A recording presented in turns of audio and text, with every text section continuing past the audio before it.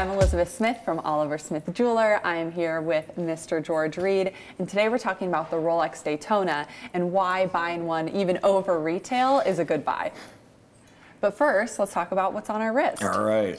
Today I have, and if you're familiar with the channel, this is an oldie but a goodie. But this is Rolex reference 1680. This one happens to be from 1974, I believe, and you are talking about a red sub.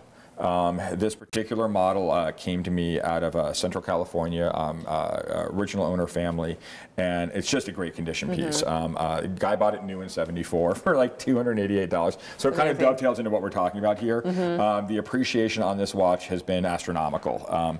The rarity of a red line sub, the overall really original condition on this is really nice as well. I believe the bezel insert's been changed, but it's tens on tens on tens more valuable than it was originally. So and it just wears great. So if they only knew now. Yeah, right. And I have on today, this is my Patek Philippe, my mid-size Nautilus. This is really the crown jewel of my collection, I would say. The 7118. Yep.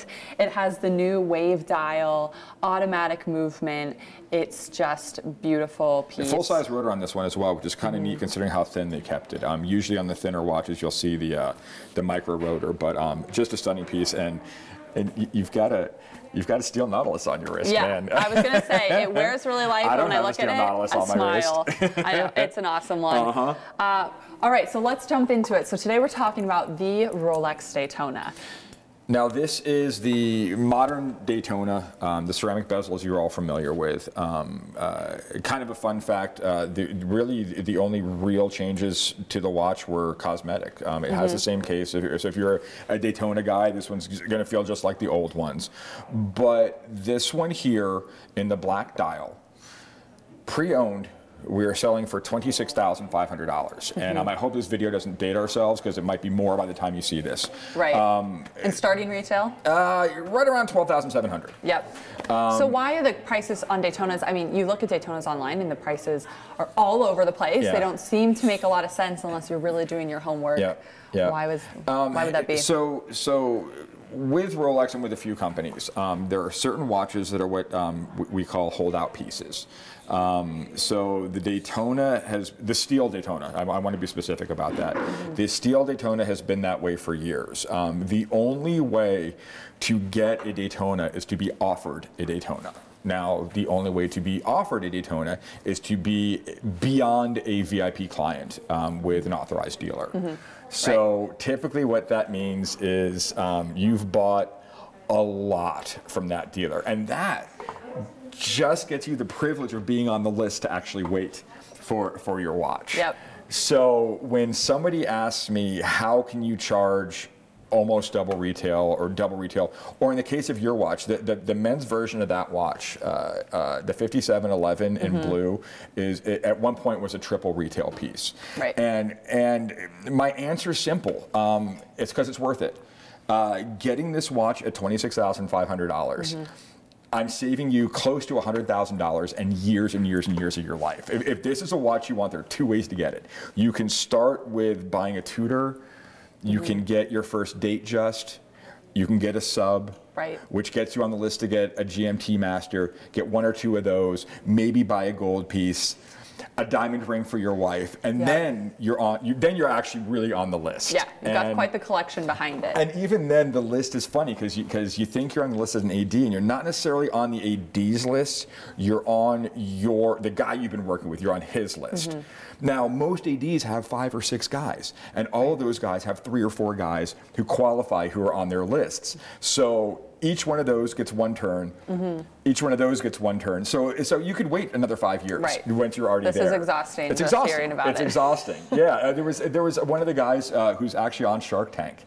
Waited like 6 years for his Patek to come in, and he actually it went kind of wild. That everybody all over the internet kind of saw it, because he was just so thrilled to finally get it. But or you can come see a guy like me, pay double retail, and you get to walk out with your watch. And what's really cool there, and yes, it's a premium, yes, it's stomach churning, but when you do that, you spend the $26,500, you walk out the door. You know how much your watch is worth? $26,500. There's no depreciation at all from that price. As a matter of fact, more likely than not, it's going to be worth more down the line.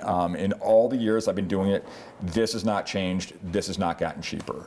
Everything else, you know, you kind of wave a little bit. The Daytona is the most solid place to park 30K. It's the best part of your portfolio. And even in a crazy year like 2020 that we're seeing, prices can stay consistent and continue to rise. And across platforms. I mean, this is not just a US market thing, this is a world market thing. So people ask, well, then why doesn't Rolex make more? And one, they don't need to. They absolutely control half of the worldwide watch market, but they have more out there. This is completely controlled. This is to build this fervor. If they did make more, then you wouldn't want it. It's a simple econ 101. Supply and demand. Absolutely. Remember absolutely. that? Yep. Awesome. Well, I think it gives us some good background as to why the pricing is, although it seems so crazy, it really is set in a kind of methodical supply and demand way. It doesn't make sense, but when you break it down, it is quite logical. Yeah, it's something that actually does make a little bit more sense, hopefully, now. Yeah, part of the fun. I feel like it's a kind of just a crazy part of the watch world. Absolutely. Awesome. Absolutely. But yeah, if you have questions, please comment down below. I'm happy to answer them for you as best I can. Yep, and hopefully this gives you a better understanding of the Rolex Daytona and the pricing you see on the secondary market. Make sure to tune to some of our other Rolex videos and make sure to subscribe so you can follow along. Thanks for tuning in, guys.